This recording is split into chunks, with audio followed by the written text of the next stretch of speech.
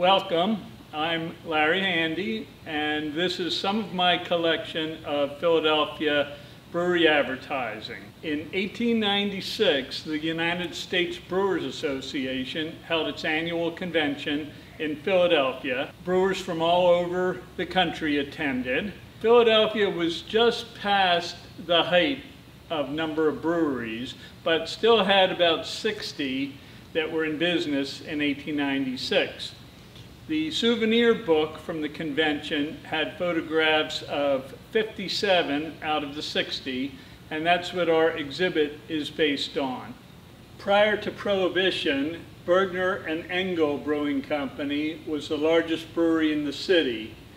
They never reopened after Prohibition because they fought the law and the law won.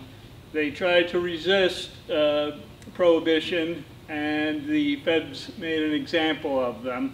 John F. Betts was another of the largest breweries in the city prior to Prohibition. They were located at 5th and Callow Hill Streets, where the Vine Street Expressway goes through right now. They were originally an ale and porter brewery, but added lager beer to their repertoire. John F. Betts was an investor in several other breweries, including in New York City, Jersey City, New Jersey, and other breweries in Philadelphia. Many beer drinkers think that IPAs, India Pale Ales, are a new creation because of the dominance of late lager beers after Prohibition and into the 50s, 60s, and 70s. Ale kind of went away in most of the country. But before Prohibition, many breweries made strong ales like India Pale Ale. For instance, the Robert Smith Ale Brewing Company, which was located at 38th and Girard in Philadelphia, traces its roots back to an ale brewery founded in 1774.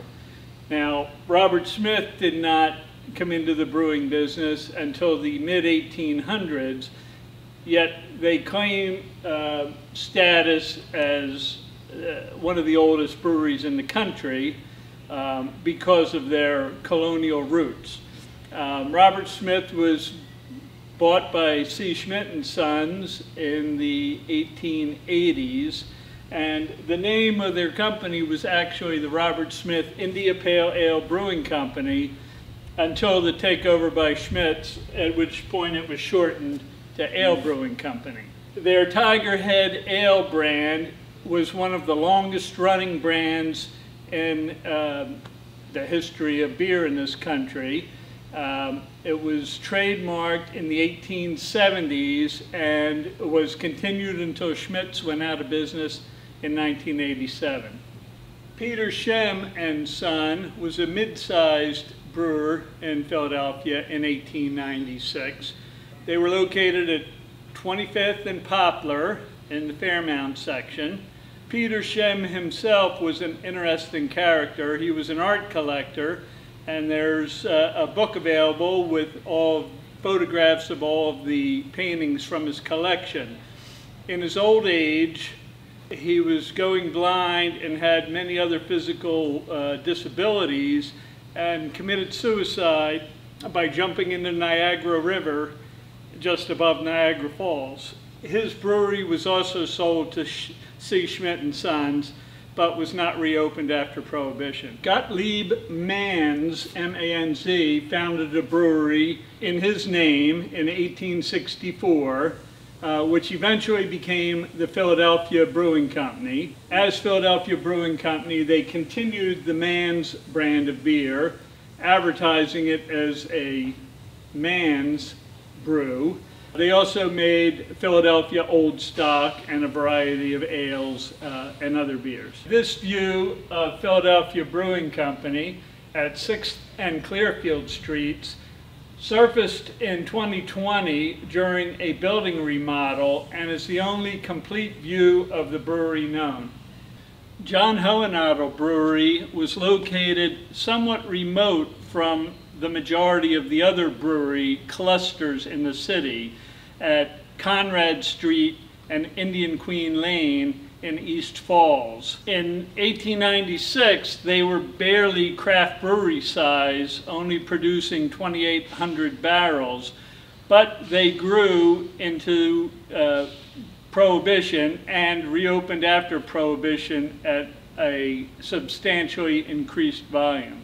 Christian Mueller-Schoen was the largest and the longest lived of many white beer breweries that dotted the city. It's believed they brewed the Berliner style white beer, very sour but kind of a shortcut beer that did not need to be boiled. So it was a much quicker process. So before Prohibition, C. Schmidt & Sons was in the top 10 of the largest breweries in Philadelphia.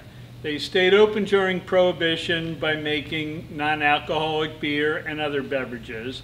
After Prohibition ended in 1933, they had an aggressive building campaign and eventually became the largest brewery in Philadelphia and the longest lived, lasting until 1987. Needless to say, the 13 years of Prohibition were very difficult on the brewing industry. So we went from about 60 breweries in Philadelphia in 1896. That number had declined slightly by 1920 when Prohibition kicked in. Following Prohibition, 16 breweries reopened, with one newcomer, Grunwald, which was a new brewery that had not been in business before Prohibition. Of the 16, 3 of them changed hands and operated under different names before closing. So Philadelphia is known for its neighborhood called Brewery Town, which was a 9 or 10 block concentration of breweries in one section of the city, surrounded by a predominantly German-speaking neighborhood and many allied industries like barrel making, for example.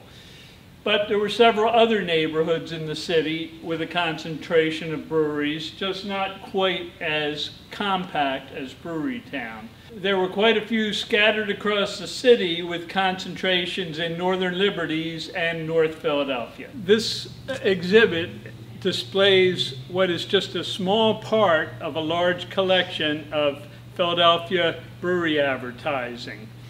Philadelphia Brewseum is incorporated in Pennsylvania as a nonprofit, tax-exempt entity, and we are currently in search of a brewery partner or real estate partner for a location to display the collection in a venue where local beer can be enjoyed.